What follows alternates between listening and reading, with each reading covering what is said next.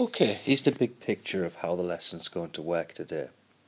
Today we're exploring Stalin's policies in farmland, collectivisation. This is an excessively brutal aspect of history. Millions of people died. The reason it's so important today is that many of the casualties took place in what is modern-day Ukraine. Now, if any of us have had the news on the past month, you'll know that Russia is again involved in the Ukraine. Many of the sentiments felt by many people involved in the Ukrainian crisis towards the Russians stem back to what we're going to study today.